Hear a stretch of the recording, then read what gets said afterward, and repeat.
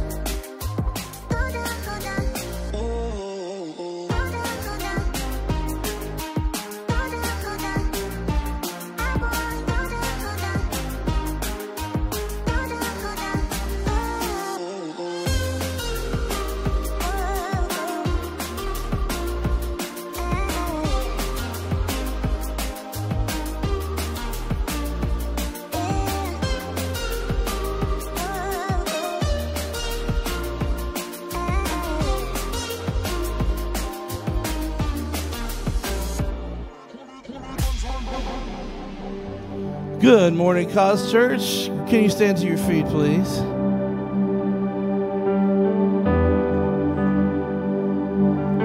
How are you feeling this morning? Did anybody respond? How are you feeling this morning, Cause Church? Excited to be in the house of the Lord?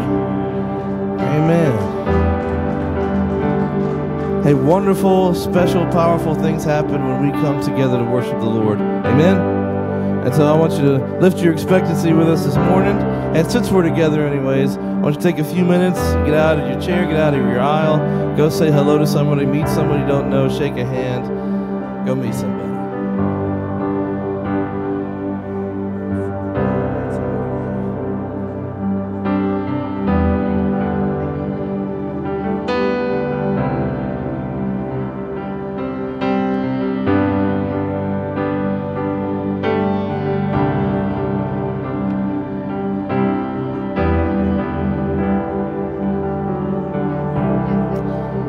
Again, if you guys just came in, why don't you meet somebody, shake a hand, move out of your aisle.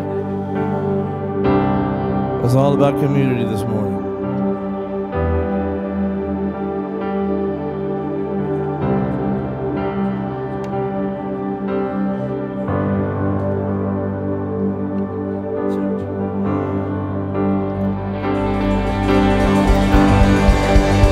Hallelujah. If you're excited about the Lord, can you lift up a shout of praise this morning?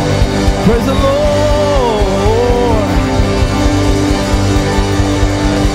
I hope you've come expect the Lord to do amazing things today.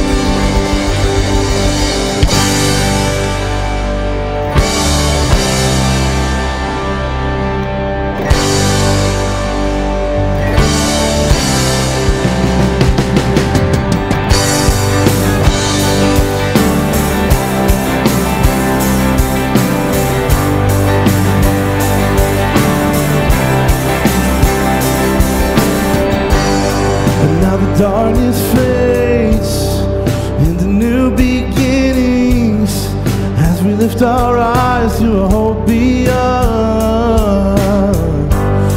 All creation waits with an expectation to declare the reign of the Lord our God. But we will not be moved when the earth gives way. For the risen one is overcome, and for every fear there's an empty grave. For the risen one is overcome, and not a silence breaks. the heavens cry, let the earth respond. Yeah. All creation shouts with a voice of triumph to declare the reign of the Lord our God.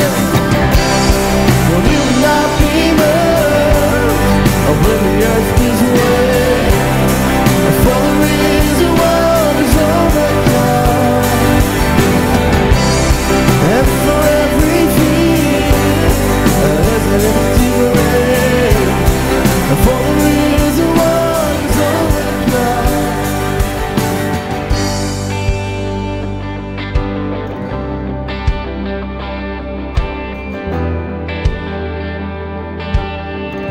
Sing this with us. We sing, ye shall reign forever, strongholds now surrender for the Lord our God. Come on, let him hear you this morning. Who can be against us? Jesus, our defender. He is the Lord. He has. Oh, we sing, he shall reign forever, strongholds now surrender for the Lord our God has overcome. Who can be against us? Jesus, our defender. He is the Lord. He is overcome. We will not be moved when the earth gives way, for the risen one is overcome. He has. And for every fear there's an empty grave, for the risen one is overcome. And we will not be moved when the earth gives way, for the risen one is overcome. And for every fear there's an empty grave, for the risen one is overcome. He's overcome. He's overcome. He's overcome. Come on, let's just shout a praise this morning. Hallelujah. Praise the Lord. Lord God, we come to you with thanksgiving in our hearts, ready to call on your name and say thank you for what you have done. Lord, you are who you say you are. You've done what you said you did. You will do what you said you will do. You are the firm foundation of our lives. So Lord, I come to give thanks. We come to give thanks and say you are the same yesterday, today, tomorrow, and forever. And we can trust in you. Lord, your completed work at the cross, it makes our spirit cry out to you. So today, Holy Spirit, would you come in this place? You're already here, but would you rest on us in this room? Pour out your spirit upon us, Father, in a new, fresh way as we worship you. We love you, and in Jesus' name we pray. Amen, amen, amen. Hallelujah. Oh, so good to see you guys this morning. Are you ready to worship the Lord today? Praise the Lord. Hallelujah. Well, he is here. We had a really powerful first service, and the Bible says, where 2 or 3 or more are gathered, he's also there. Amen. Also, what we just did and what we continue to do is bring praise to his name. All right, I'll give you $200 when we meet in heaven. Okay, to anybody that knows what the name Judah means. Remember, Jesus is a lion of the tribe of Judah. Hey, all right, I only said one person. I only have $200. Okay.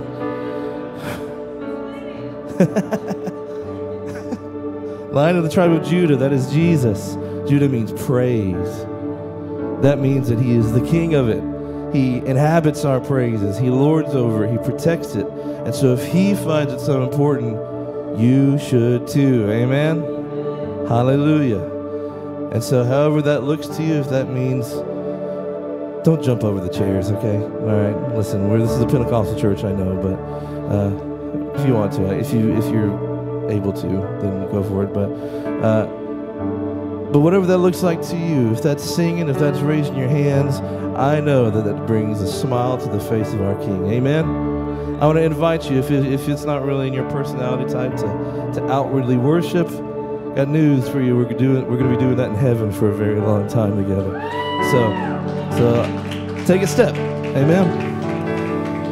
We're going to sing a song we've sang many times before, but I want you to know, if you're going through something, God is the same, like I just said a couple minutes ago. Jesus, when he was walking on the earth, healed everyone he saw that he could. The Bible, in fact, says that the books at the time, there was not enough books to fill all the works that he did when he was on earth. Amen? He's the same. Here at the Cause Church, just the most recent healing that I know of or remember is we just had somebody healed of dietary intolerances, meaning somebody was healed during worship of gluten intolerance and lactose intolerance.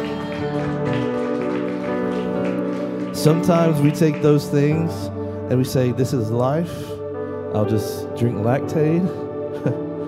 I'll eat gluten-free bread, whatever it may be. Jesus has got another way. Amen. He's the same. Amen. Look to the person next to you and say, he's the same God.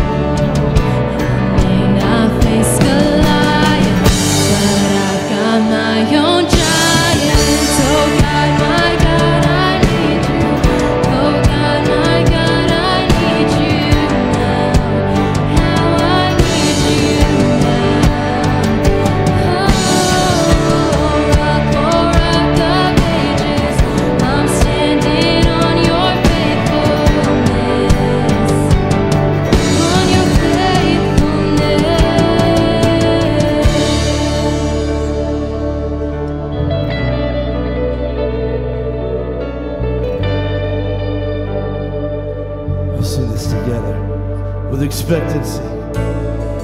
You heard your children, you hear your children now.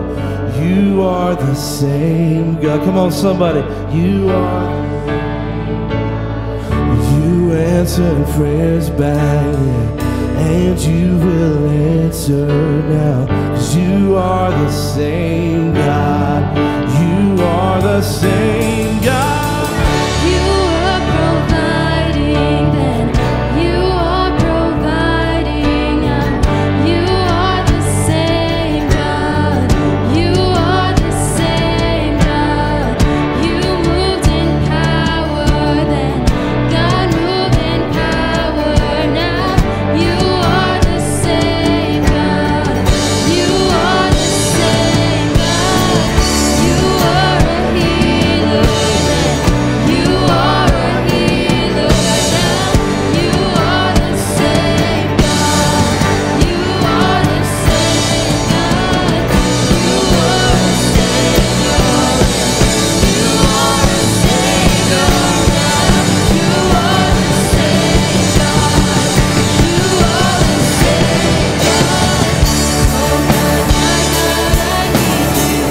Oh God, my God, I need you now. I need you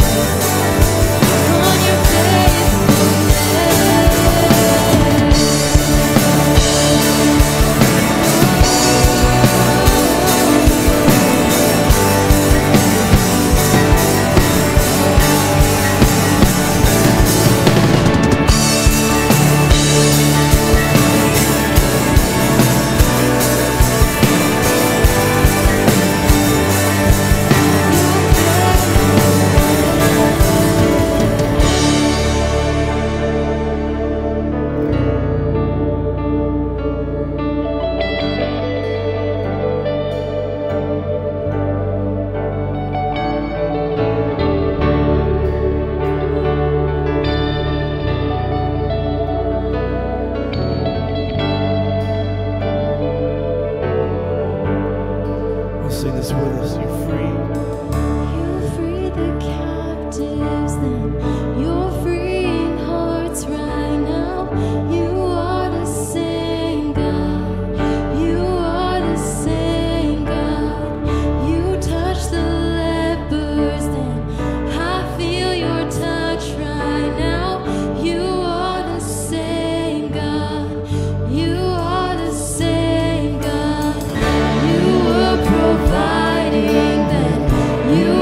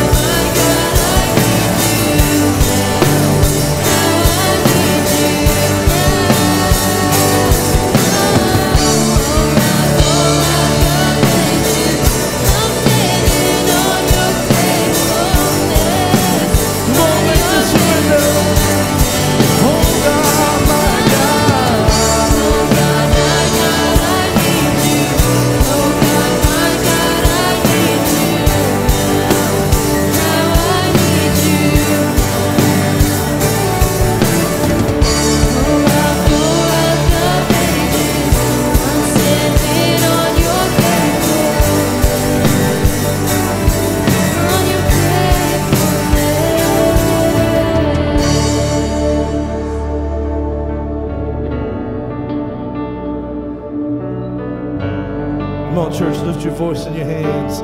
Would you worship the Lord? Lifted hands is a biblical position to worship. If you're comfortable doing that, do that. But do not let your mouth fall silent right now. Would you praise the Lord God in this place? Worthy you are, so faithful, so faithful. So faithful is my King. Oh, you stay the same. You stay the same.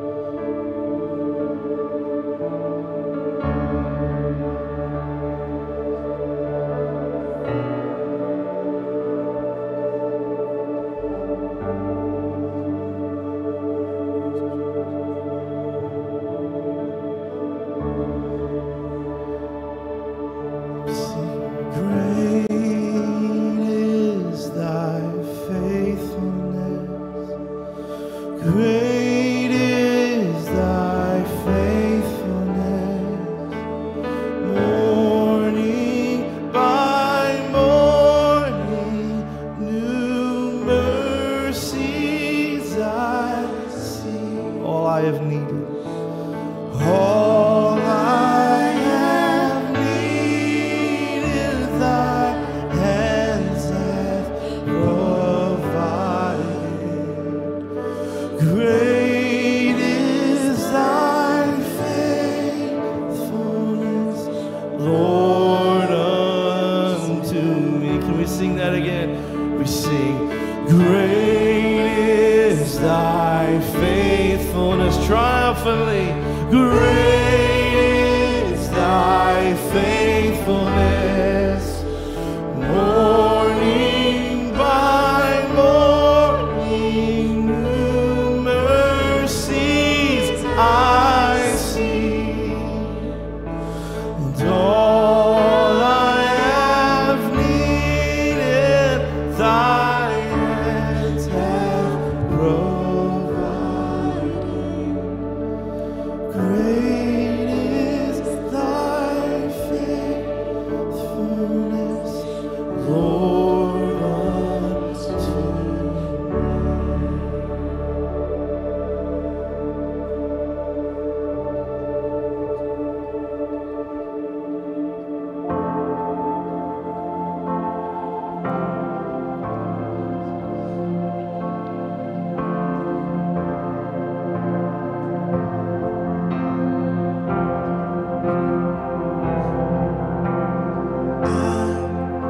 was a wretch. I remember who I was lost, I was blind, I was running out of time. Sin separated, the reach was far too wide. From the far side of the chasm, you had me in your side. So you made a way across the great divide, left behind heaven's throne to build it here inside.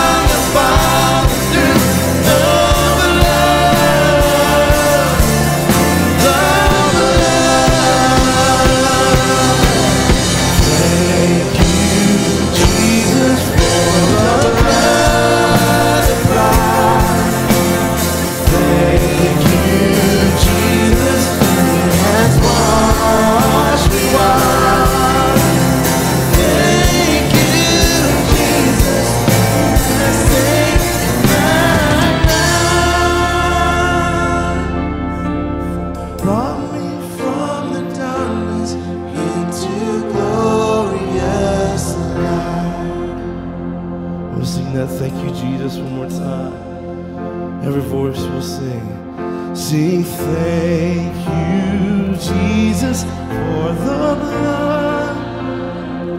Oh, give him thanks.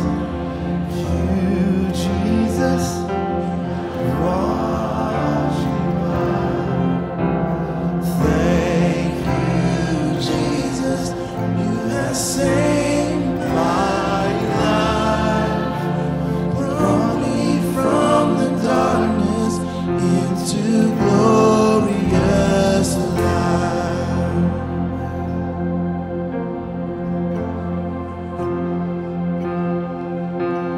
Glory to his name. Glory to his name. There to my heart was the blood applied. Glory to his name. Sing glory, sing glory to his name. Glory to his name. There to my heart was the blood applied. Glory to his name. Sing there to my heart. There to my heart was the blood applied. Glory to his name.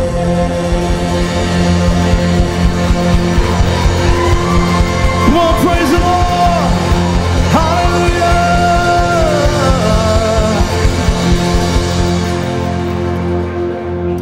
God, we thank you for this day. God, we thank you that your blood has cleansed us. God, let us never, ever, ever, ever, ever forget what you did for us. God, let it be what everything we do flows from. God, let us never become self-righteous in our own ways that we think that we don't need you. But God, let us live lives that we are completely dependent upon your blood and upon your sacrifice, that we realize, we know that you know how to show us things. Show us why, even more, we needed you, and why we need you tomorrow, and why we'll need you the day that we stand before God. And Jesus, we just thank you for this time of worship. And God, just remind us, though, that worship is 24/7, 365. God, that we worship you with every thought we have. We worship you with every action we have. We worship you with how we handle our finances. We worship you with whether we love our brothers and sisters. So Jesus, your presence is, Father, is desperately needed in this house. So Jesus, stick around and let not one of our thoughts make you uncomfortable. Jesus, be with us in Jesus' name. Everybody said. Can we just thank God one more time? He's so good. He's so good. He's so good. You can be seated. So good. We had a great first service, and so glad you're here. Before I jump in here, I'm just excited about today's service. It's just really, even I've been so convicted preaching first service. I got saved again. Real quick, I do want to thank every person in this room or that's watching that has helped us with this. If you're new to our church and you don't know what's happening, is we recently were given an amazing opportunity, gift from God, that we're going to take this whole, actually as far as you can see, this building now. So we're in the process of moving our whole and building a new auditorium at the other end. So in about 4 to 6 weeks, it'll change. We won't be in this room on Sundays. We'll be in a room that's, I know, come on. So cool. We're going to almost triple our capacity, which is going to be amazing on seating. And so we still need help, though, to do things. I've just been amazed at people that have been coming out and just sliding in for an hour. Or yesterday we had another work day. And it's just so funny. I love meeting many people I didn't even know in their kindness. But one couple I just want to highlight that I'm not going to mention their names, and I'm really not. But they just stopped in. They've only been to our church one time. And so he's up in the ceiling taking wires out, and his wife, who just had a baby 2 weeks ago, 2 weeks, she said, Pastor, would you care if I just laid my baby in a blanket on the floor and painted? First question, though, I said, how good are you at painting? She said, I painted a lot when I was a kid, or when I was younger before it. I said, well, then let's get a brush in your hand. So she painted, and 2 weeks out of delivering a baby, and I hear that's a traumatic time for women, but come on, ladies, I'm trying to help you. But I'm just so appreciative. I mean, we've got great people coming in. So I just want to say thank you for every person that's come out and helped. And it's like a big small group we're doing here. I'm getting to know people. And for those of you that are giving, we've been blessed with this. And we're going to not, we've tripled the space while staying the same amount of money. But I do want to encourage you that we still have to pay a large amount every month to pay for our staff and pay for this building. Because of your investment in this building and a place to meet, we had 6 salvations last Sunday. Come on. So cool. So I would encourage you, and above tithes and offerings, I want to thank everybody that's giving an offering for the house. We're going to keep that tab up because we had said as a board we would love to be able to pay for all this stuff we're putting into the building and not have to touch our savings. And who thinks that's a good idea? So we're believing, so every dollar you give is appreciated. And I believe the best investment, the best kingdom to invest in is God's kingdom. And so, anyway, just keep your eyes open, ears open. There's more stuff coming, and we're going to need some people that are skilled at building some stuff here coming up. So, and then more, just a lot of stuff going on. But we're celebrating what God is doing. Amen? And so, thank you from my heart. But I just want to remind you, every person, that you're not doing this for me. You're doing it for God. Amen? I appreciate it, but we're actually building God's kingdom because I've said it, I'm going to keep saying it. His footprints are much bigger than what we can dream right now. Because why would we go from 14,000 to 38,000 square feet? It's really fast. And so he's got plans that we're going to find out as we go, and we're just celebrating what he's doing. And people even brought donuts yesterday in Jesus' name to us, and that was just, we knew the Holy Spirit had showed up when donuts and coffee came. So anyway, secondly, this Wednesday we have we have groups. I would encourage you, go on to our events page on our calendar, and we have so much going on. I mean, there was a group meeting here yesterday of Wonderful Moms Group. It's not called that, but it's a mom's group. And so I forgot they were here. I'm like, why are all these kids? And I'm like, oh, mom's group, yes. And I'm telling you, I love to see that. I love to see people meeting together. And so go onto our calendar on the website and see when groups meet. There's a young married couples group. We have a group tonight meeting, a sermon-based group. We have 2 groups meeting tonight. But this is a new one. They're very excited about it. It's on base at Fort Meade. And aren't you glad that military families are serving Jesus and meeting together? So I love that. And anyway, what am I heading here for? I'm heading a direction here for a reason. This Wednesday, we have 2 other groups. We have Alpha Group that's meeting that is wonderful. It's a great group to help you grow. We have a sermon-based group. But this Wednesday, it's like one night only. It's like a concert or something. If you're new to our church and you say, I'd really like just to find some information about the church. How does it run? Who works here? What do you believe? Well, I'm doing a one night only this month with Growth Track, which will help you. You can come to that if it's just your first Sunday. You're welcome to come to that. If you've been here for a year, you can come to that. What this is, it's an on-ramp to church membership. Now, with saying that, you can come Wednesday, and you never have to join our church. It's just there for you. So it's Wednesday at 7. It's going to be in Building B. It'll be marked. So one thing I would ask you to do if you're coming to that one, go onto our website and register for that. You'll see an event, Growth Track. I just want to know you're coming, so I'll make sure I have a big enough room for it. So let me pray, and we're going to jump in here. Jesus, thank you. You're so good. God, change our hearts. Bless the people here and those watching. In Jesus' name, amen. So last week we jumped into 1 John, and I love the book. I love 1 John. I love this book, and I love what it just challenged me last week. So today we're going to pick up and read 1 John, pick up at verse 7. We're picking up right where we left last week, and we're going to go through about verse 29 today. So let's just jump in here. And last week, remember, we talked about light and darkness. And so how it's important Christians live in the light. If we're not Christians, we live in the darkness. And there is potential to step into the darkness from time to time on certain things. And the goal is to stay out of the darkness and don't camp there. Amen? So 1 John 2:7, I'm reading from the New Living Translation. That's what I generally use. Here's what it says. And keep in mind, John is writing this to Christians. He's not writing this to the world. So oftentimes, you ever think, oh, the whole Bible is meant for the world? I want to encourage us, all of us together, that every time we read the Word, don't look at your wife, don't look at your husband, don't look at your kids, don't look at somebody you don't like. Look at yourself. I feel like there should be more amens to that. Because we all need this because our hearts can go wrong. And so I want to encourage you, don't just, how does this apply to me today? I remember in church growing up, there was a person in the church that every time the pastor would say something, it was a husband and wife, the husband would look at his wife like, and I'm like, that's just wrong, right? And so I don't want to be that person. So it says, dear friends, verse 7. I am not writing a new commandment. This is John writing. I'm not writing a new commandment for you, but rather it is an old one you have had from the very beginning.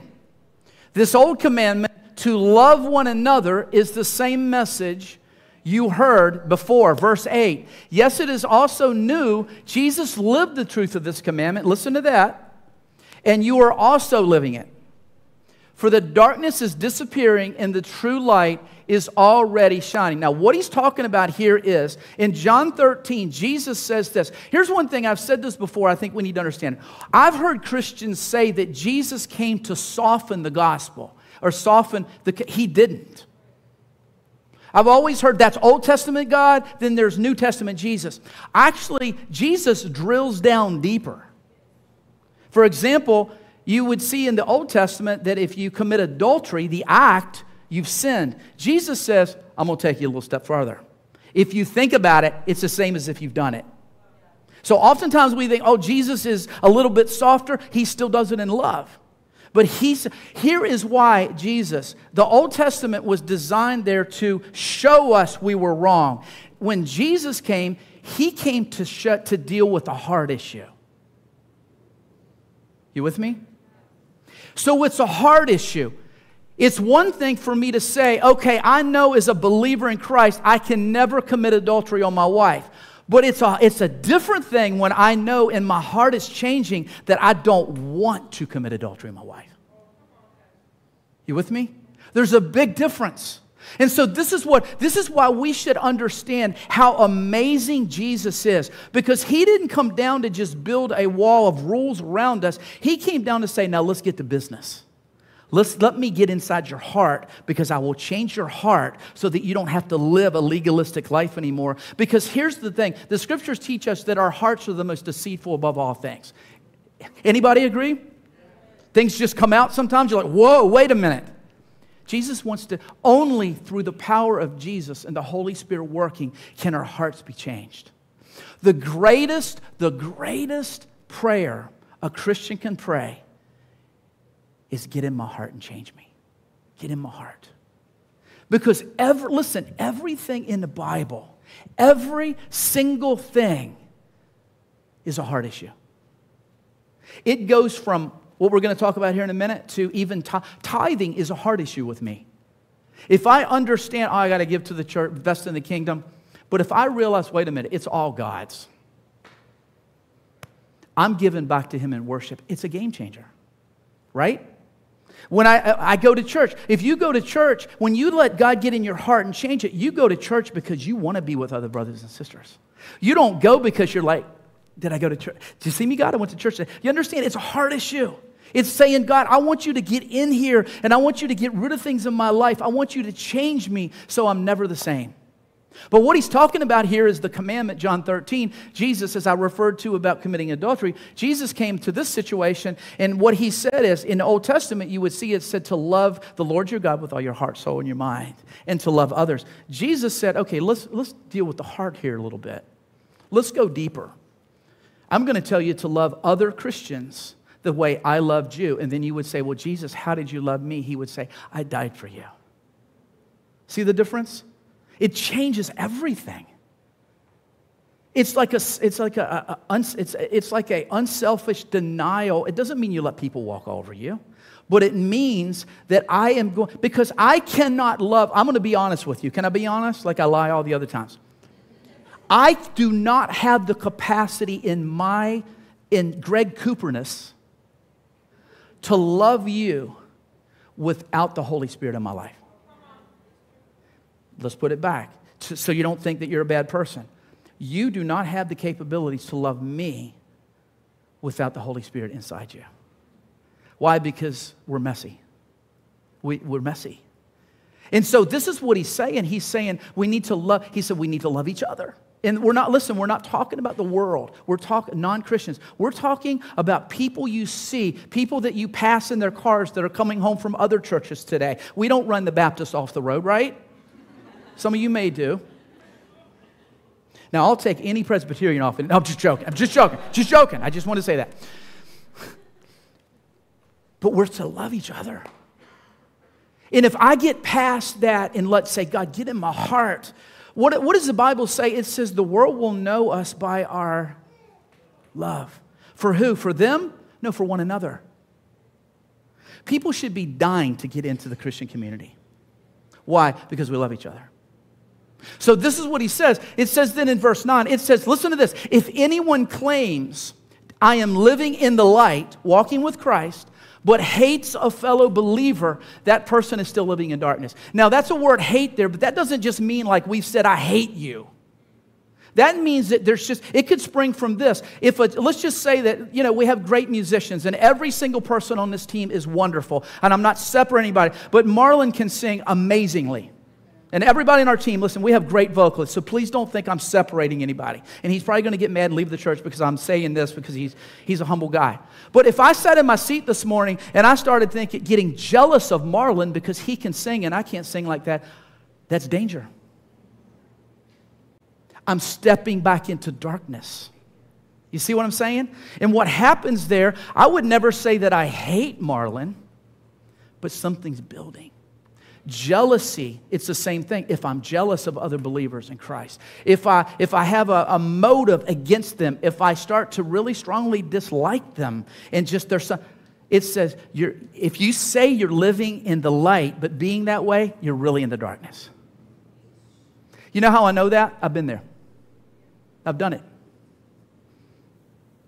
It says you're still living in darkness. You've come out, maybe you went back, whatever. So love is important. Verse 10 says this, anyone who loves a fellow believer is living in the light and does not cause others to stumble. Why? Because we're both in the light. I'm encouraging you to keep walking. I'm encouraging you to keep going. But listen to this, verse 11. But anyone who hates a fellow believer, notice that means AKA Christian, is still living and walking in darkness. There's a scripture that says 7 things that God hates. One of those is disunity. Somebody that causes dissensions. It's right there with pride. It's right there with lying. So if I am somebody that doesn't love, listen, if I love my other brothers and sisters, I will never ever attempt to cause disunity in a church body. Does that make sense? It's not there. Why? Because I'm not. Love cancels all that out. Doesn't mean we agree on everything, right? There's people in here that like Krispy Kreme. There's people in here that like Dunkin' Donuts. You Dunkin' people are wrong. You're not saved, but you understand what I'm saying. But you understand what I'm saying? It's a thing of I need to be careful. I need to be so careful and stay in the light because the way that God's kingdom operates is we love each other. We don't have to agree on everything. I don't agree with everything on my wife. That doesn't mean I don't love her, right? But it's talking, but anyone who hates a fellow believer is still living and walking in darkness. Listen to this. Such a person does not know the way to go, having been blinded by the darkness. It means I saw once, but now I'm blind. That's how dissension, that's how problems within people happen in the church because we start to, our heart's not right. That's why marriage is in. If 2 people are walking with Christ, one of them or both of them maybe have stepped into darkness. You with me? a husband that committed adultery on his wife definitely stepped into the darkness. If two believers have a disagreement over something that's not like your favorite football team or something, and it just really gets even that, one of us is playing in the darkness. We need to get back in the light and say, God, I need your love in my life so that I don't cause this to happen. You guys with me? Verse 12 says, I'm writing to you who are God's children because your sins have been forgiven through Jesus. That's an amen moment. Your sins have been forgiven. We're God's children. So then verse 13, he starts to list different people. He says, I am writing to you who are mature in the faith because you know Christ, who existed from the beginning. I'm writing to you who are young in the faith because you have won your battle with the evil one. You've given your heart to Christ. I have written to you who are God's children because you know the Father. I have written to you who are mature in the faith because you know Christ who existed from the beginning. Verse 14, I've written to you who are young in the faith because you are strong. God's word lives in your hearts and you have won your battle with the evil one. Let me just say something here because I think it's important. He's hitting all different groups. The newly saved, the young in faith, the older ones. What he's really getting at here is for us to understand, it is not God's will for us to always stay the same. How many of you have a 6-month or younger baby in your home? Nobody has babies that young in this church. Let's just say you have a 6-month-old baby, and you go home today, you treat them like a baby, because they're a baby, right? You feed them, they can't take care of themselves. Put 10 years in their life, if they're still in that state, you're going to be alarmed. Right? What I'm saying is, too many Christians are still drinking milk. Too many, and it happened because we just keep staying there. We keep hitting the wall, the same thing. Maybe you're battling with the same thing over and over again. And God has given us victory, church, amen? He gives us deliverance through these things. And so it's always to go from season to season. So when you give your heart to Christ, the young Christians, then it is up to you to buy into this and to begin to follow Christ and want to be, because here's what happens. If God's love is in you and you've received His love, it's going to draw you close to Him. And so what happens is, it's everywhere we are, different walks with Christ, all of us in this room, when people get to the place where I have arrived, it's dangerous. Because we are to be growing in what? Relationship, fellowship with Jesus. Last week, remember I talked about fellowship with God, the Holy Spirit, and Jesus. Be careful. Let me just give you this caution because I see it happen in my years, and it can happen to any of us. Be careful that you don't ever get to the place where you care more about knowledge of God than relationship with Him. There's a new trend in churches, and I'm not saying this to be unkind, but this is the age it's hitting. Even amongst pastors, even in the assemblies of God that are 30 and under, that think they need to sit around and debate about what does the Bible really mean this? Does this mean this? Can I tell you that's not of God? Because God's word is true. It's not my platform to sit around and debate whether it's true or not or what this really means. It is my role to say, I am saved by the blood of Jesus Christ. Now I want to grow in my relationship with Him. There are people today on their way to hell with more knowledge than I could even begin to debate with them. But if Jesus is not living in their heart and they are not in relationship, you see the difference? I'm not saying we don't learn, but what he's saying here is, he's saying there's different, grow, keep going in your relationship. That's the beauty of following Jesus, that there's every day, I cannot wait to see what happens in my relationship with Jesus today. When I was dating my wife 100 years ago, man, I would drive, our texting was writing letters. Anybody with me? 3 of you are brave enough to say it was you too. And you'd write them and you'd fold them up real tight. And you stick them in your pocket and you'd be like, man, I can't wait to give her this. I'd give it to her. What? Right here's the letter. And I was working about 35 hours a week, taking a full course load in college. And then I'd drive 30 minutes to see her. And I'd be like, I couldn't wait. What's going to happen? What's going to happen now? What are you going to do? What can we do together? What's going to happen here? And I just can't wait to be with her. You should be so passionate about your relationship, more passionate about your relationship with Jesus than any other relationship you're in. Here's why. Because if you are passionate about Jesus, it is only going to grow your relationship as a husband, as a father, as a wife. It's going to change everything. And once you find that, too many people, too many Christians spend so much time trying to find that perfect relationship that's going to... Can I tell you, I've said it before, I'll say it again. I am 101% because it's biblical between marriage, between a man and a woman. I think it's a gift from God. But that wife cannot fulfill you guys. That husband cannot. Only Jesus Christ can fulfill you. Then everything else is just icing on the cake. It's growing in that relationship, that fellowship. Verse 15, so he's trying to establish that. Verse 15 says, now here's where it gets serious. And I'm serious. It really convicted me first service, but here's where it can tend to get quiet sometimes. He says this. Now he's talking to Christians. He says, do not love this world nor the things it offers you. Everybody said, ouch.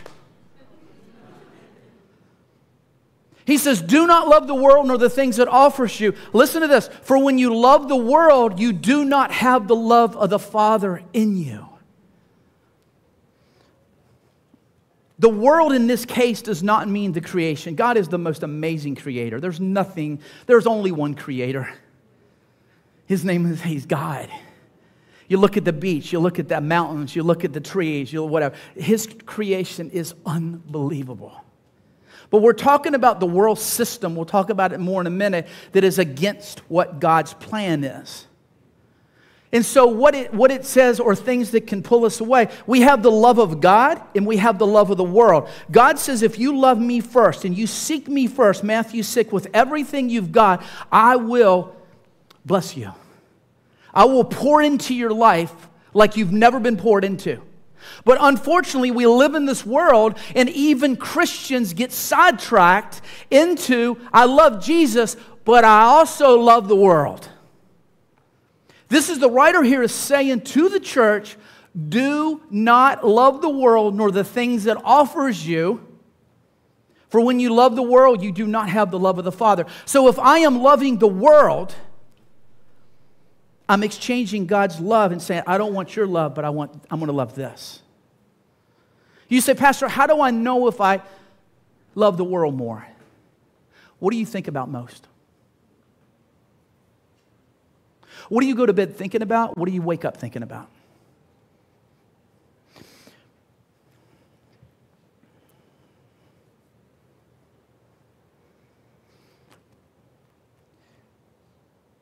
We say all the time, we sing, I love God. I do it. I love God. But then we can find ourselves falling right back into loving the world. Because it's deceptive, right? It tricks us. It's an exchange of things. And we'll talk about more about this in a moment. But I want us to understand that what he's saying is do not love the world. Because listen, the scripture, we're not of this world. We're in it, but we're not of it. So what happens is, I think there's often times, how do you look at things like this? I would say this, and I'm not saying your whole life, but this week, and I'm saying this not to be unkind, but it's a check for all of us. If you did not read your Bible this week, I would say you love the world more this week than you love God. If you did not pray, then you love the world more than you love God. And see, feelings aren't even attached to it. I would say, here's another thing, and this convicted me. I said it on the fly this morning, and it got me. If I watched more TV this week than I spent with God, then I love the world a little bit more this week than I love God. Does that make sense? That convicted me. Because I will do everything within my ability to be with what I love. You with me?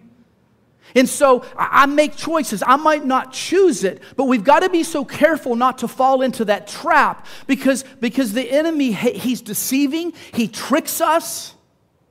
And John is just saying here, he's saying, love the Lord your God with all your heart, soul, and mind, and love others as I have loved you. God has loved you. And so we've got to be careful because the world is always calling out for us, right? It's so true. Let me read on here, and I'm going to come back and show you this. In verse 16, listen to this. It says, for the world offers only a craving for physical pleasure. a craving for everything we see, and pride in our achievements and possessions. Listen what it says. These are not from the Father, but are from this world. So basically what I think it's important for us to understand, for me to understand, that if I am choosing, if I am loving the world more than I'm loving God, but I'm saying I'm a Christian, I am committing adultery on God. Does that make sense? I'm choosing. But why? Because if I told my wife, if I said, listen, babe, I love you with everything that's in me, but I never spend time with her. There's never anything drawing me to be with her. And I just am away from her all the time. There's clearly something wrong. She's going to get mixed signals. But if I am completely saturated and in hot pursuit of God, and I say, God, I want you to guard me against it. Listen, and it's not always just things that we look at sins all the time and we say, okay, sexual immorality, this person committed adultery or whatever. What about the things that aren't necessarily wrong? But what if it says, for the world only offers a craving for physical pleasure, craving for everything we see, and pride in our achievements. What if it is, I am so drawn into the pursuit for more money, my career, and it's pulling you away. It's like, because what happens then, I'm not saying you're not a follower of Christ, but what I'm saying then is I am loving the world more than I'm loving God. Because Matthew 6:33 says what? Seek Him first. And I understand all of us need to work. We all need to pay our bills. But it all goes back to the heart issue. You with me? It's the heart issue.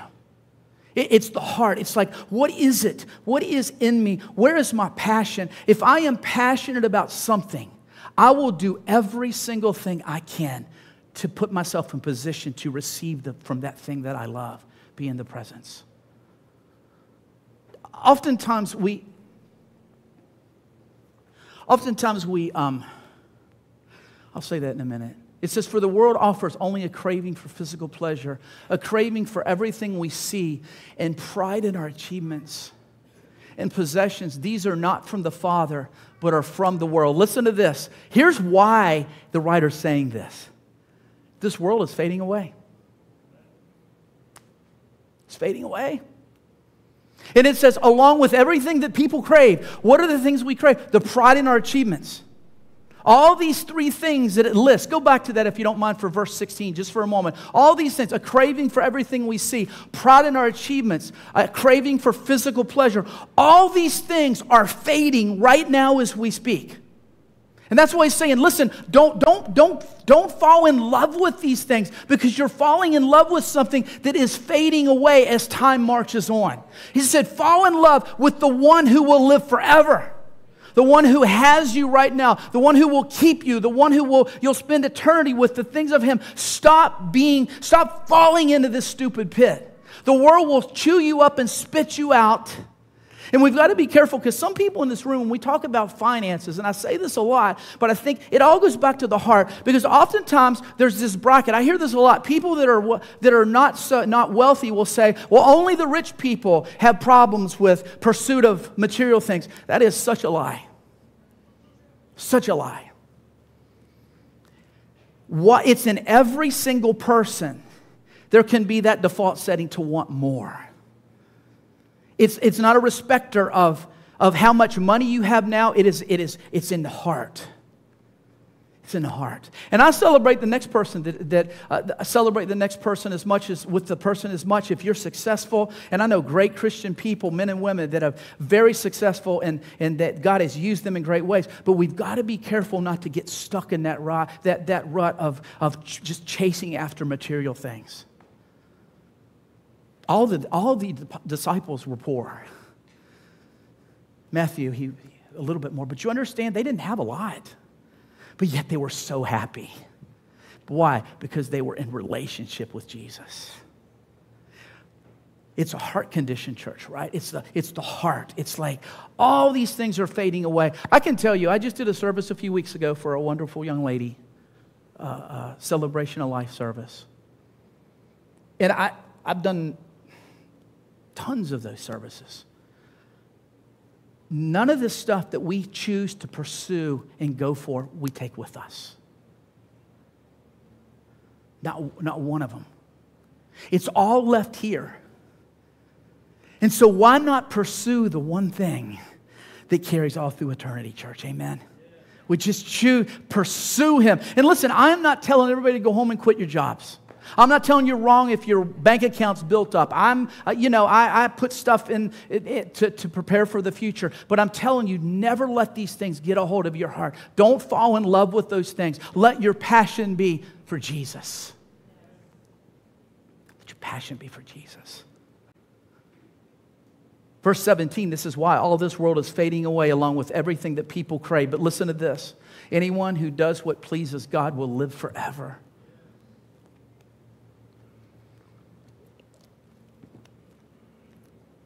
Verse 18, dear children, listen to this, the last hour is here. I want to camp here for a bit. Let me just say this, and I know people.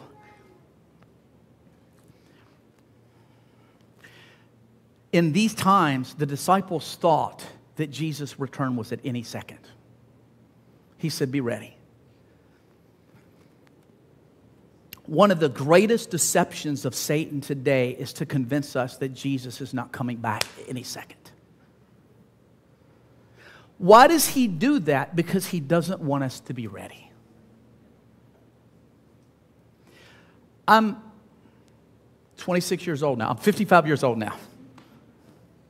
And I don't get caught down the path of end time stuff and just concentrate on it. But I'm telling you this, with everything that's in me, you can ask anybody in my age bracket. I feel like this world, the last hour has come. I feel like it's been a fast forward in the last 20 years like I've never seen in my life. So if they were saying the last hour is here, we're in the last seconds. And let me just say this to you. You say, Pastor, you don't know what you're saying. Maybe I don't, but I'm telling you, Jesus is coming back. He's coming back for a spotless church. So if you say you live another 30 years on this earth and Jesus doesn't come back, which I don't see how it's possible he won't, personal opinion, in that time frame, and you've lived for Christ and you pursued Him with everything you've got, and you die without seeing the second return of Christ, what have you lost? What have you lost? But he says, dear children, here's one of the reasons I'm writing for you. The last hour is here. You've heard that the Antichrist is coming. And already many such antichrists have appeared. From this we know that the last hour has come. A lot of people get confused about I'll talk about the Antichrist and the many antichrists. The Antichrist spirit is all over the earth right now. What is the Antichrist spirit? The Antichrist spirit is against God. It's against God. Would we agree that it's here? Now, let me just tell you, some people get confused about what the Antichrist will look. And I hear people say, well, this person's him, or whatever. I don't get caught up in all that. But here's one thing that I will guarantee you that will be a characteristic of him. He will not come out and say that he hates God or he's against Jesus. Why? Because the word Antichrist actually can mean something like instead of. Instead of. Now, don't get me wrong. I'm not a Christian. But what happens, in order for the Antichrist to come forward, the Antichrist spirit has to be on the earth. Well, it's here. Okay? It was here then. And he says it's the last hour. But what we've got to understand, before we start thinking things, we think the Antichrist is going to come out with a pitchfork and a red rubber suit. That's not the way the devil looks anyway. Why? Because he deceives. When the Antichrist comes out, he's going to be all about bringing unity. I can change everything and bringing people together so it'll sound good to those that are in the darkness. But it'll sound good to those also if you're not in touch with Christ and walking with Christ and part of a church community. And see, one of the things we've got to understand about the last hour, and I think this is so true, I'm not telling you that Jesus is coming back tomorrow or the next day, but what I am saying to you today, that Jesus could come back at any second. Because the signs are there, church. Earthquakes. I remember hearing about an earthquake like every 3 months or 4 months. Now, I don't even keep track of them anymore. You look at what's happening in Israel today, different nations are coming against it. Listen, biblical prophecy is being fulfilled right now. And we can look at it and go, so far, God's 100%. Right? You see all these things happening and you start hearing things about one world government and all this. And, listen, just be careful.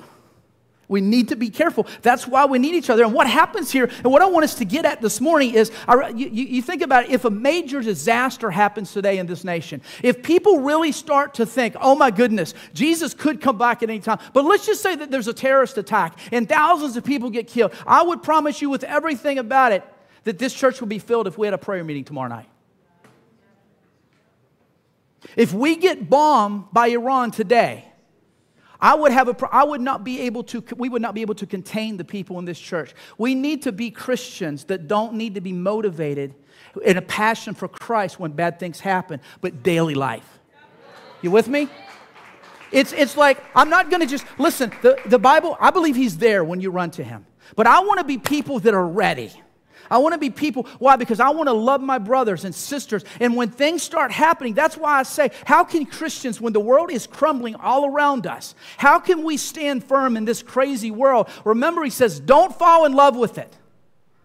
You can look at Hollywood today and all the glamour and all the glitz and all the stars having all the money. Listen, at the end of the day, they're going to stand before God.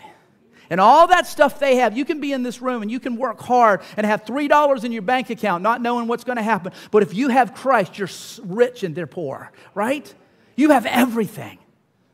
And it's coming to this place where I just want to be a church that in a group of people like God is, that we're passionate about God. We don't need another 9/11 to happen to draw me to Christ. Man, I'm going to pray for things like that before they happen to stop them from happening. It's a passion for Him that this world is not going to pull me aside. If you wait and pray for the election on November 6th or whatever, we've lost it, right? We need to be people that are praying for this nation every single day. Why? Because we're passionate about who God is and what He offers to this world. So He says the last hour is here. You've heard that the Antichrist is coming. And already many such antichrists have appeared. From this we know the last hour has come. So other antichrists have come in, not the Antichrist, but basically, do you know that I could be used in an Antichrist spirit if I'm against God? If I start offering something that is opposite of what God has, I'm operating and influenced by the Antichrist spirit. But he says, these people left our churches, but they never really belong with us. Otherwise, they would have stayed with us. When they left, it proved that they did not belong to us. Verse 20, it says, but you are not like that. I love this. He turns it then. He says, but you're not like that. For the Holy One has given you His Spirit, and all of you know the truth. Let that sink in. He's saying to the church, you know the truth. Do you understand that if we look at other people that just got saved, and we gauge our maturity against them by this. We say, well, they're still struggling with sin, so it's okay for me to. No. I'm farther along. Right? If 6 people got saved last week, I'm not more saved than them. God doesn't love me more than them. But I've been serving Christ long enough that more is expected of me. Why? Because I'm farther along. You understand what I'm saying? Because I know more of the truth. I know more of what God is and what He wants to do in my life. Now it's for me to move on past drinking milk all the time and get up so that I can go out and make an impact for God. I can show people what it means to follow Christ. I can be in this relationship with Christ. It's not me going back and what if every time when me and Heather, we dated for 3 years, every time I showed up at her house to pick her up, I went to the door and I went, hey, I'm Greg Cooper, and I'd like to take you out on a date. She goes on a date. I take her back, drop her off. The next night I come up, hey, I'm Greg. I'm glad to meet you. She'd be like, you're a lunatic. Some of us are like that. No. Keep going. There's more. You're missing out. He's got so much for you. Verse 21. You guys still with me? He says, so I'm writing to you, not because you don't know the truth, but because you know the difference between truth and lies. We should know the difference between truth and lies now. Now, there's still some things that we're learning, right? But we should all be putting ourselves in position and learning. When the Antichrist spirit comes into the church or we see it, we should be like, that's a lie. And we got to, here's the problem. If I love the world over Christ, I am much more susceptible to receiving that lie than if I'm with Christ in the light. You with me? Verse 22, and it says, and who is a liar Anyone who says that Jesus is not the Christ, anyone who denies the Father and the Son is an Antichrist. So they don't believe Jesus came in the flesh. They don't believe He was God. They don't believe He was God's Son. That clears all that up. Verse 23, anyone who denies the Son doesn't have the Father either, but anyone who acknowledges the Son has the Father also. That's why we must acknowledge, Jesus, I believe you are the Son. I believe that you're the only path to God. So here's a way to test when you're going through your day. All religions are not the same. Christianity is the only religion that says there's one way. That's through Jesus Christ. As Him, God, He's God, He is the Son. And there's forgiveness is found only in His death on the cross. His resurrection, life is found. Amen? Verse 24, so you must remain faithful to what you have been taught from the beginning. Listen to that. If you do, you will remain in fellowship. Listen to this, with the Son and Father. So what we've all, wherever we are, if you're here today and you're not a Christian, we're going to give you an opportunity in a minute. But what he's saying here is, okay, everybody that's Christians, the mature, the newly saved, the young in Christ, I'm putting you in a group here. That pretty much encompasses all believers. He's saying, remain faithful to what you've been taught. What does that mean? That doesn't mean everything I say. What that means is, that means what you've been taught with God's Word.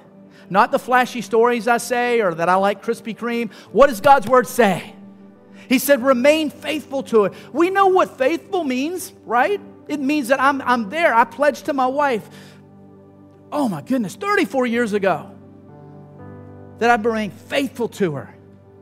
I get up every morning and choose her to be my wife.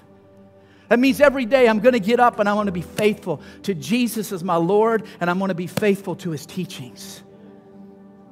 And I'm going to love others, and I'm going to love God. I might mess up sometimes, but you know the grace of God says, get up, Greg. Get up. That's the beauty in it. You must remain faithful to what you've been taught from the beginning. Listen to this. This is conditional.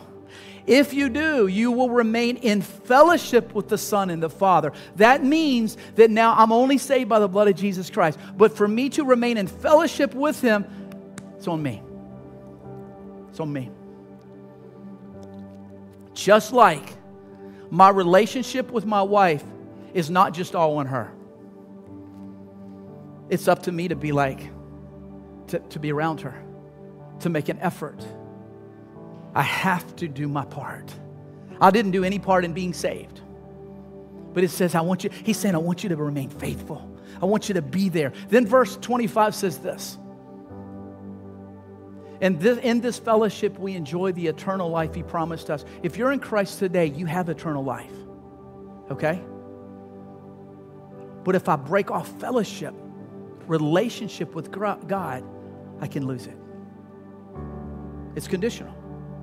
Verse 26 says, I'm writing these things to warn you about those who want to lead you astray. Talking about the Antichrist. Verse 27, but you have received the Holy Spirit. Somebody should say amen to that.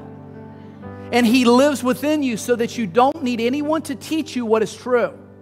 What this means is I should be in such fellowship with the Holy Spirit that when I read the Bible, it just lines up. I'm like, oh. I should be in such fellowship with the Holy Spirit that it doesn't mean you never say, I'm not listening to any preacher ever again. I'm never going to a class. That's not what it means. It means that you should be in such close fellowship with the Holy Spirit that when you hear messages, it just confirms what the Holy Spirit's speaking in your heart. You with me? So somebody might say, well, what if the Holy Spirit tells me something different than the Bible says? It wasn't the Holy Spirit. No other way to dice it and slice it. What if the pastor tells me something that the Holy Spirit told me? Let God's Word be in the middle. What's God's Word say? You with me?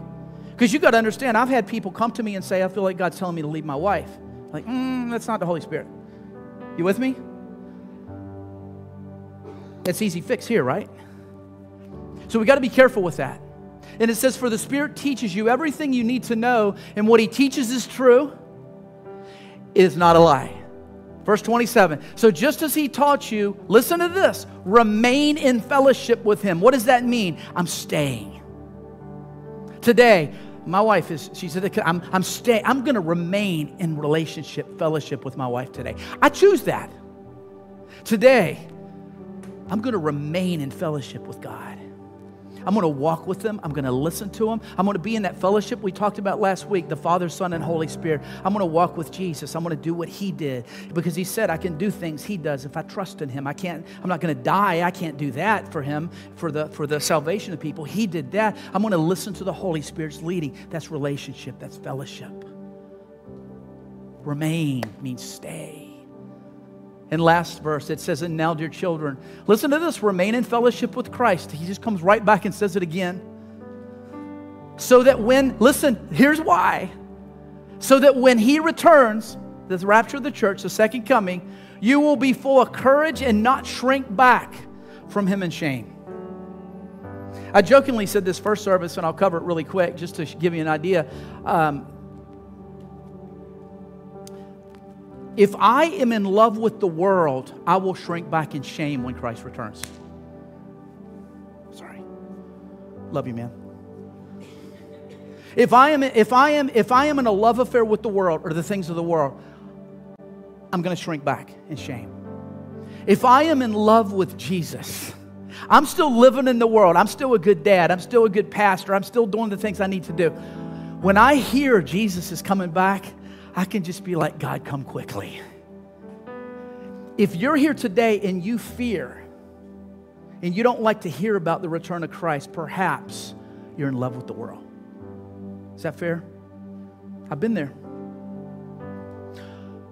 Perhaps you're not ready, but also perhaps you just like the world. You just love the world too much. You're just like, I don't want to leave this. Because listen, if you love this world, you are not going to love heaven.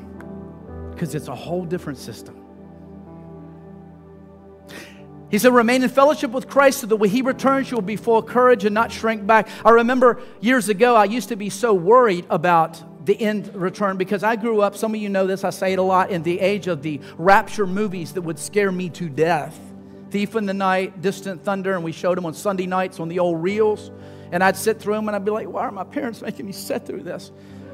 And I remember one time, I was growing up, I was in a church that literally said, if you go to a movie theater, it's dangerous grounds. Now, there's some truth to that. It's what you watch, right? But I was going to see Benji. The little dog. I love Benji. I was 7. And so my mom said, it's from 1975. Still to this day, I'll tell you a funny story. A couple weeks ago, I talked about it. So Heather goes on YouTube and brings the theme song up. I'm not lying to you. I am crying like a baby one second in. Because I just used to remember, he's a little dog running along the road with no home. It's so sad. Tough guys cry.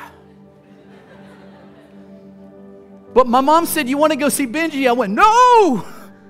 Because if Jesus comes back, I'm going to miss it. So I was kind of like, God, it's just Benji.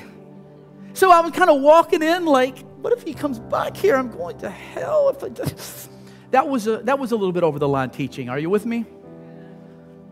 But I want to live my life in an hour from now, 4 hours from now, when I'm home alone and my wife's not around and none of you are watching me or talking to me. I want to live my life that if Jesus comes back, I won't shrink back and be embarrassed. I'll say, I've been waiting. I've been waiting, right? I've been waiting. And I'm not saying that for anybody in this room to beat yourself up, because we trip up sometimes. We do stupid stuff. But that's the beauty of going back to God and saying, God, please forgive me.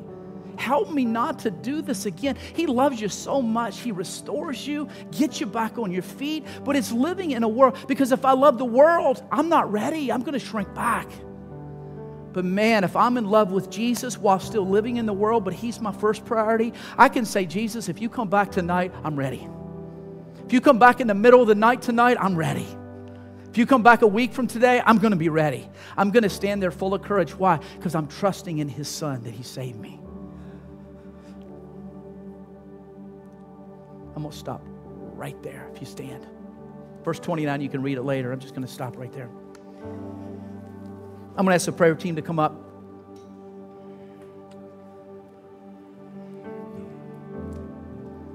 You might be here this morning and say, you know what, Pastor Greg, I don't know Jesus. I don't know Jesus. I'm not in relationship with Him. But boy, today I'd love to give my heart to Him. Maybe you once were. Maybe you just slipped back into darkness. Listen, it's happened to me. You just slide back in there. Oftentimes not knowing it. But you'd say, man, today I'd love to give my heart. Last week we had 6 salvations. So powerful. 6 people.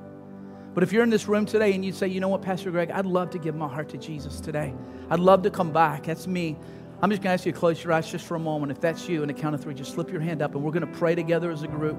And the Bible says you will be saved. So in the count of 3, either for the first time or you're coming back, if you just slip your hand up and say, Pastor, please pray for me today. I want to give my heart to Jesus. If that's you, slip your hand up. Anybody at all in this room? Thank you so much. Thank you. Thank you. I've seen 3 hands. If there's a 4th, please, I don't want to miss you. I'm not going to point you out. No fear. You're just about to meet the one that loves you like nobody you've ever experienced. Thank you. I see your hand. Thank you. Wow. I love to see 4 people respond to relationship with Jesus. How powerful is that? So you 4 that raised your hand, maybe 5, I'm not sure. If you just repeat this prayer, this is just proclaiming what you believe about Jesus today. And the Bible says when you proclaim this, you will be saved. Amen? So can we all, those of you in the room that are already believers, you know how we do it. We just repeat it with these people because we want to support them, because we celebrate them. But if you're in this room and you're not ready to do this, I am not tricking you. Don't say the words. I totally respect that. So can we just pray this prayer with these 4 wonderful people this morning? Just repeat after me. Say, Jesus, come to you today, needing a Savior. I admit that I'm a sinner, and I ask that you would forgive me for all my sins. I believe that you are God's Son, and you paid the price for all my sins on the cross. And from this day, I receive you to be my Savior and Lord. And I turn and follow you. Thank you for saving me. In Jesus' name, amen. Can we celebrate those 4 people? So cool. So cool. So awesome. So cool. So we're going to do a little altar time here. I'm sorry we're a couple minutes behind, but I just really think God wants to touch some hearts. If you prayed that prayer right now, when you leave this place today, if you would just take a moment, fill one of those cards out. Madison will talk about it in a minute. And just let us know you recommitted or you gave your heart to Christ, and drop it at the Connect Center. We want to give you a Bible and a book because we want to be with you on this journey, because this is the biggest decision you've ever made in your life. And we don't want you to be alone. We don't want you to be alone. We want to see God work in your life and just begin to grow. So please don't leave this place without stopping off and getting a Bible. And we have a one-to-one program and groups that we'd love. Alpha Wednesday night would be a great starting point to come out to at 7. Great. But right now in this moment, I want to take a couple minutes. But I just want you to do this today to God. And if everybody can just close their eyes. If you're here this morning, you say, Pastor, God's got his finger on my heart over something. I don't know what it is. I'm not going to ask you. I just want you to acknowledge, not to me, but you acknowledge to God this morning, God, your finger's on my heart. I want you to know that I see it, I feel it, I know it. If you just slip your hand up to God this morning and say, here I am, God, your hand's on my heart. It's awesome. Man, God loves people that'll just open their hearts to more of Him. So we're going to go through, Pastor Andrew's going to lead us in this song, and we have 2 wonderful people here. If you're here this morning and you need special prayer, man, let one of these people pray for you. They'd love to pray for you. Healing, whatever. If you want to come to the altar during this song, man, the altar's open. I would encourage you, if you did raise your hand, don't worry about what anybody says. Just bring it laid at the altar. Jesus meets you. Amen? He meets you. And then we'll close out in a minute and we'll do some announcements. But let's take a couple minutes and just say, God, what do you want to do here today? Amen? Thank you guys so much. Please come.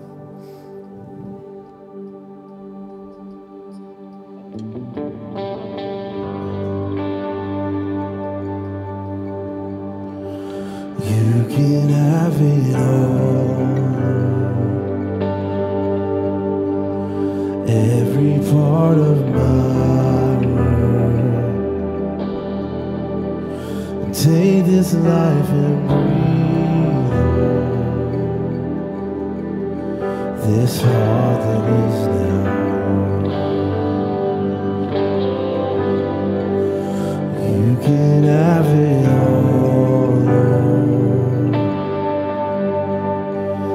Every part of my world.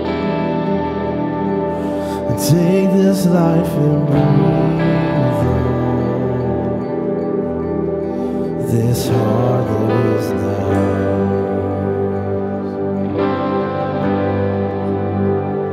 Singing all the joy I've found, surrendering my crowns at the feet of the King, who surrendered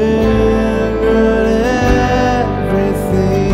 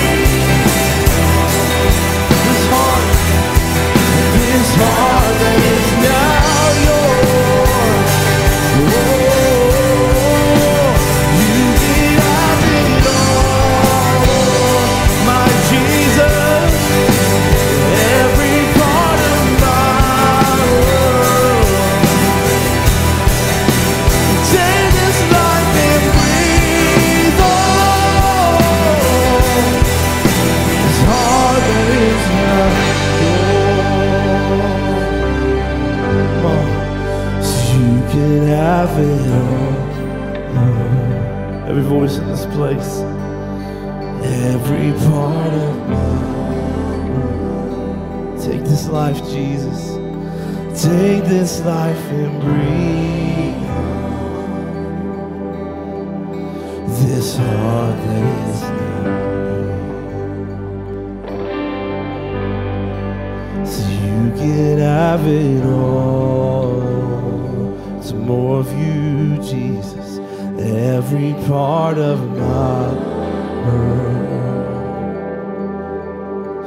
And take this life and breathe. Jesus, this heart that is now.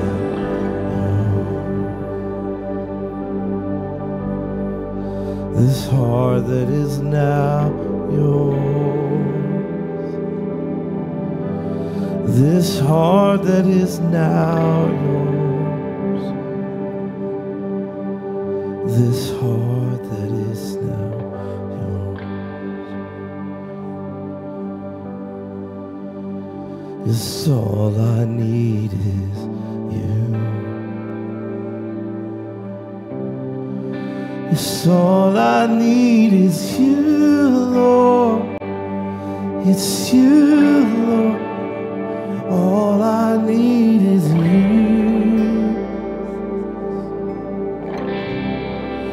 Yes, all I need is you, Lord.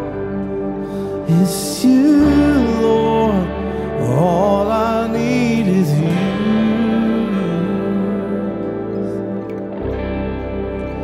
It's all I need is you, Lord.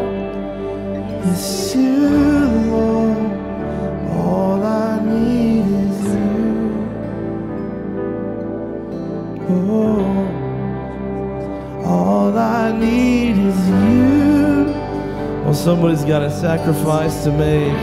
I said that all I need is you. Oh, it's all I need is you, Lord. It's you. I lay it all down, 'cause all I need is you. Oh, it's all I need is you. Sing on. It's all I need is you. Oh, it's all I need is you, Lord.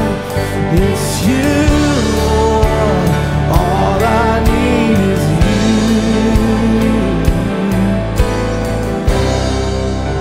It's all I need is you.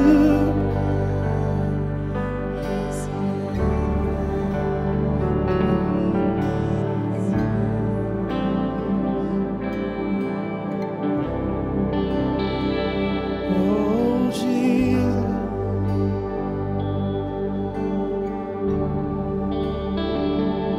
Wonderful name you are.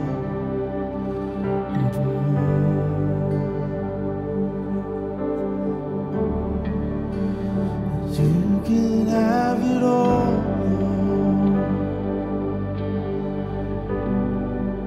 See every part of my world. Take this life and breathe on.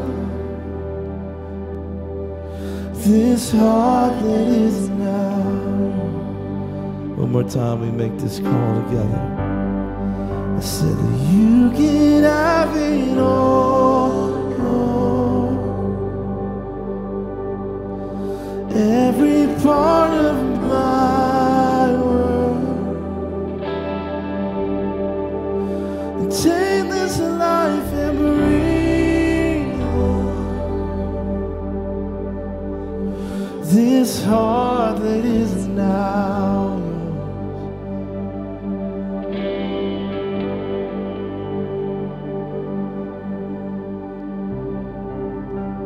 Lord Jesus, when you are involved, we are never the same. you stay the same. Everything else has to change because of you. I thank you, Jesus, that you have called us to higher places. Higher places. I thank you, Jesus, that you take care of our sin consciousness by saying, I paid for it all. Where can you go now? Take my hand. Look at where we're going to go. Holy Spirit, guide us in taking the hand of our King, to not stay the same. Let tomorrow be a new day, a fresh anointing. Hallelujah. I thank you for these people, Lord, that are hungry for you. They are knocking at the door, Lord, swing it open. They're calling you. Answer, Lord. Hallelujah.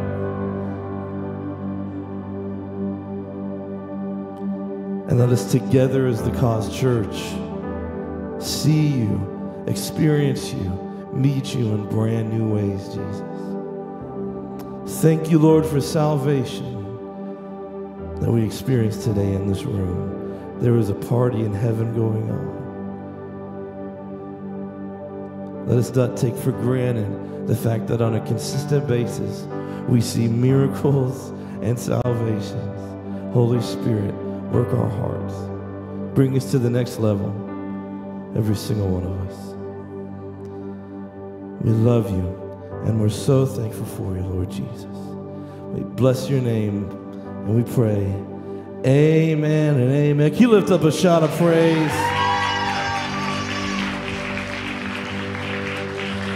Thank you so much for spending your Sunday with us. This has been just amazing time, just getting to worship with you and be in community and fellowship with one another. My name is Madison. I am the youth pastor here at The Cause. And again, we are so glad you spent your Sunday with us. I have a couple announcements to share with you before you go on your way today. There are 3 ways you can give here at The Cause Church. You can give online at our website. You can give in person. There's offering envelopes on the seat backs in front of you. Fill it out and drop it off on your way out. Or you can also scan the QR code on the screen. And we are just so thankful for how you are investing, not just into this church, but into God's kingdom. We see this money, these tithes and offerings go out to missionaries, go out to reach the gospel all over the world. And so we are just so thankful for how you are giving and seeing how God is using you to play a part. A couple other announcements on the back of the Connect card. It's sitting in the seat back in front of you. You can fill that out. If this is your first Sunday with us, we want to say hello. We want to meet you. We want to give you a special gift.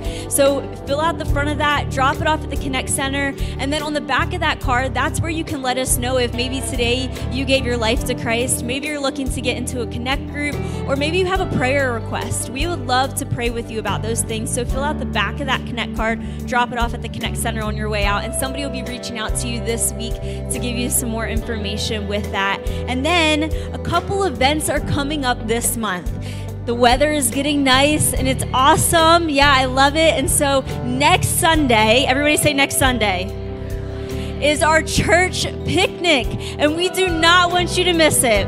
We're gonna go and meet at Savage Park around 4 o'clock, and we're just gonna have fun. We're gonna play some volleyball, cornhole, we're gonna grill and have some food. And so come out and join in with fellowship. This is the perfect time to bring maybe your neighbor with you, to just join and have fun with one another.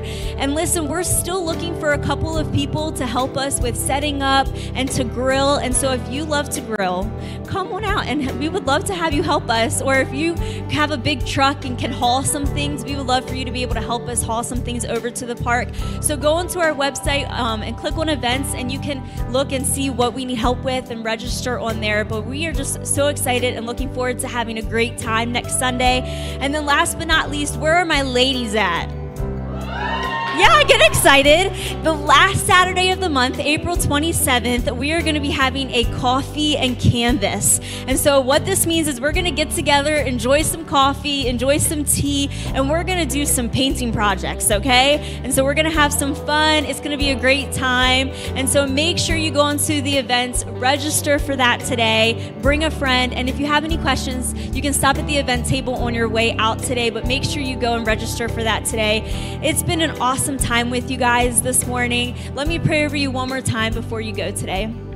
Dear Jesus, we are so excited for what you are doing in our lives. God, I thank you for all the salvations this morning. I thank you for what you are doing in this church. God, I pray that as we leave here today, we would take these words with us and that you would be with us the rest of this day, the rest of this week. God, we thank you, and I pray that you would bless these people as they head out today. And thank you, God, in Jesus' name, amen. Have a great Sunday.